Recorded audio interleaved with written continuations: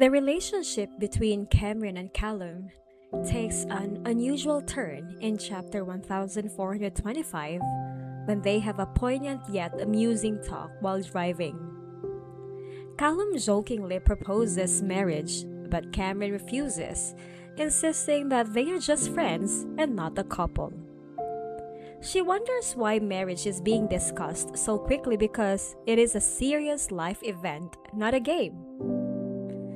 Callum is unfazed and continues to insist that there is no requirement for romantic involvement prior to marriage, using Zachary and Serenity's happy union as an example.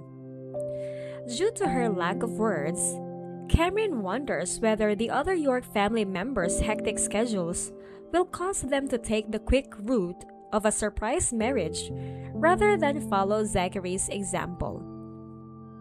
He jokes that he and Cameron are dating each other while repeatedly offering to be her boyfriend. Cameron, however, kindly reminds him that a relationship of this nature requires her permission. Due to her blindness and their various social standings, she feels unworthy of Callum and thinks their elders will not approve of their union.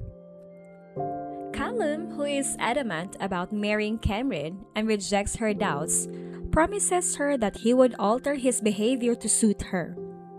He acknowledges that he treats and views her as his wife.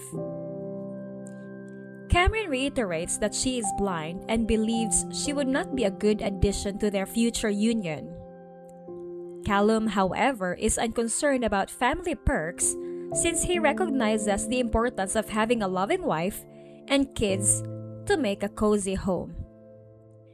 She is speechless in the face of Callum's perseverance and sincere sentiments. He responds by lightening the tone by humorously inquiring if she has her paperwork with her. He jokingly says that they might obtain a marriage license right away if her uncle wants him to take care of her once more. Cameron maintains her position on not dating and categorically rejects the notion of spontaneously marrying Callum. She protests, but Callum jokes that their flowery exchanges are proof that they are dating. She doesn't want to talk about their relationship while Callum is there, which makes her amused but also flustered. He acknowledges in a sweet voice that he likes Cameron more and more each day and that he can't think of anything he doesn't like about her. She ponders her feelings for him in silence after learning this information. Finally, Callum is unclear about what to do and asks his friend Josh for guidance on how to capture Cameron's heart and make her want to marry him.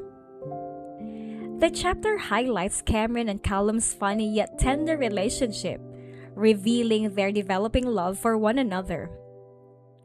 We are anxiously anticipating the following chapters to see how their connection develops because of the ambiguity and intricacy of their possible marriage.